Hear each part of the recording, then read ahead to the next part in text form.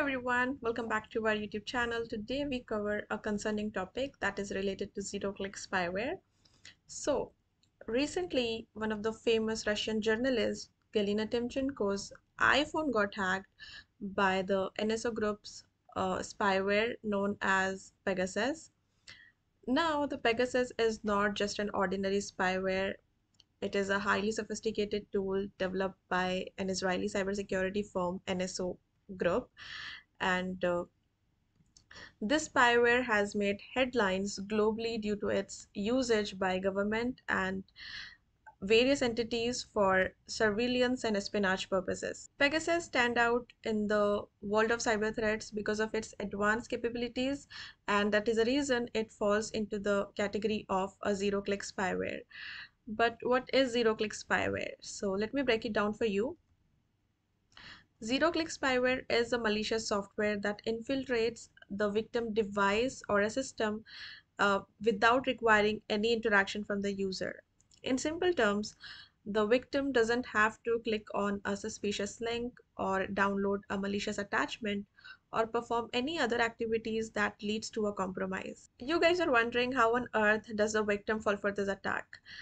As I've said earlier, that in zero-click spyware, the victim doesn't have to take any specific action to fall for this attack. Like, they don't have to do anything.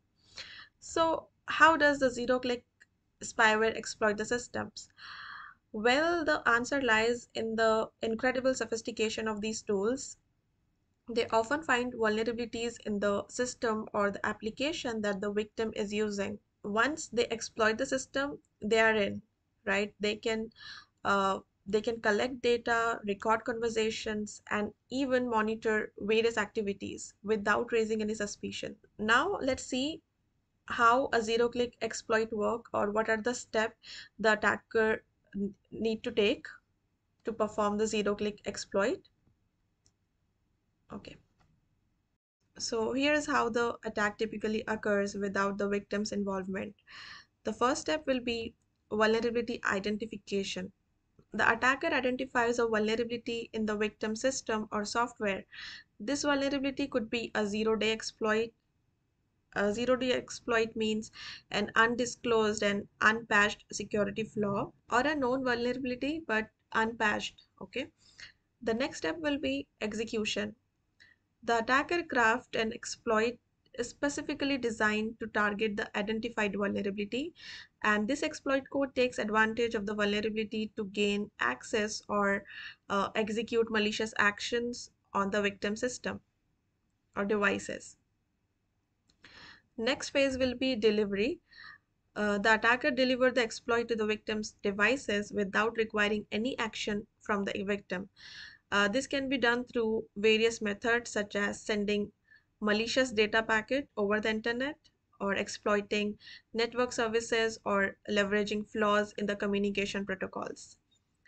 Next phase will be execution.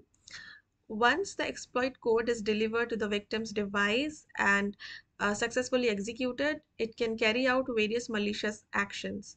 Like, this may include installing malware, establishing a remote connection for control, or stealing data, or compromising the device's security.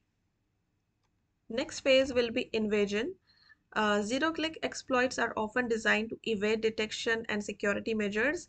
The attacker may employ techniques to hide the malicious code, avoid triggering alarms, or erase traces of the attack to maintain persistence on the compromised devices. And the last stage will be maintaining access or maintaining control. Like, after gaining access to the victim device, the attacker may continue to maintain control and monitor the compromised system for ongoing data collection or further exploitation. So these are the 6 steps of how a zero-click exploit work. These are the phases. You guys can use it in your interview as well. If the interviewer asks you about what is zero-click spyware, so this is how you can explain. So that's it for this video, guys. I hope you like it. If you did, then please share this video with your friends and your colleagues who are new in cybersecurity. And yeah, make sure that you guys are subscribing to my YouTube channel. We'll see you in my next video. Till then, take care and keep learning. Bye bye.